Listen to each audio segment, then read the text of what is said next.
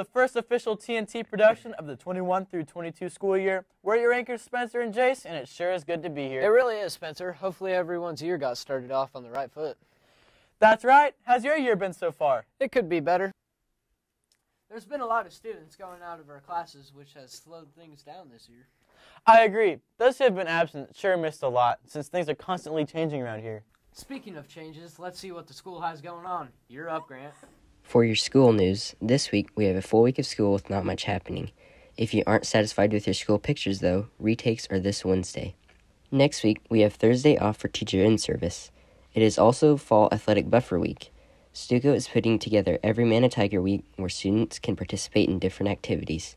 On Monday, there will be no games. On Tuesday is Tug of War. Wednesday is volleyball. Thursday is Girls Only Powder Puff football. On Friday, the 12th, is fall ball. That's all for your school news. Hi everyone, this is Kaylin, and here is your local news for this week. The mural movement has expanded its horizon, painting a new mural in green. The mural is dedicated in memory of Neil and Jacqueline Richter. Mr. and Mrs. Richter were longtime residents of the area. The family says that they were trying to come up with a way to honor Mr. and Mrs. Richter that was unique and special.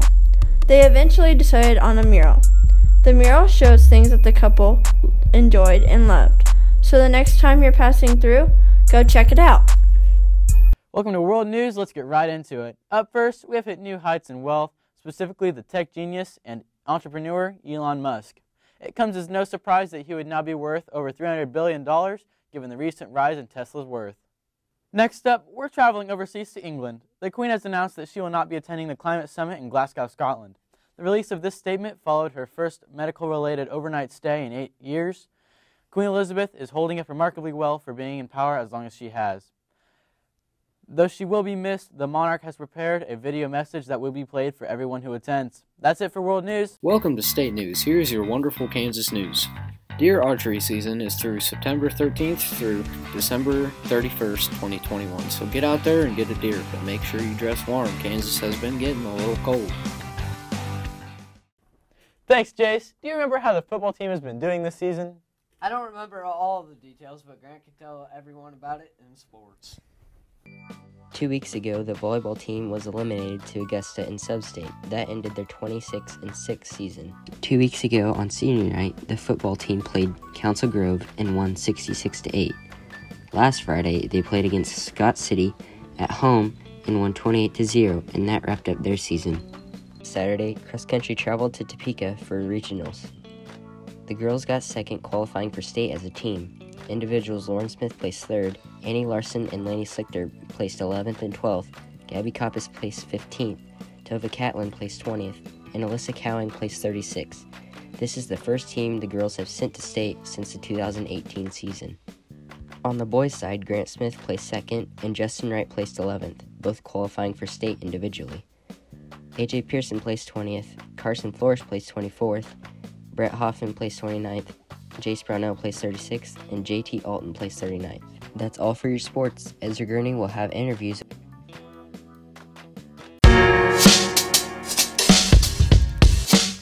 I'm not entirely sure how I'm going to do at state this year, but I hope that as a team we can get in the top 5, and I hope individually I can be in the top 30.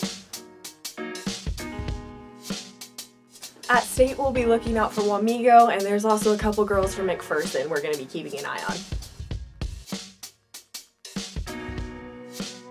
All of our girls finish really close together, which helps our team score a lot, so I would definitely say that our practices and our times are what makes our team really strong. At state, I hope to place in the top 10 as well as break the 17 mark and maybe pull along my teammate Justin and get him in the top 20.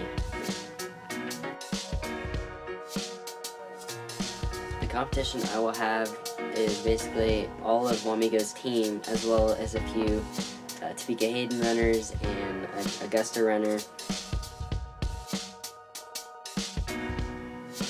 The team has been practicing very hard and we've had tough workouts and we just push each other all together, and we even have some runners that aren't competing in state still running with us. Well, everyone, that is it for your first TNT of the year. Thanks for watching, and we'll see y'all next time.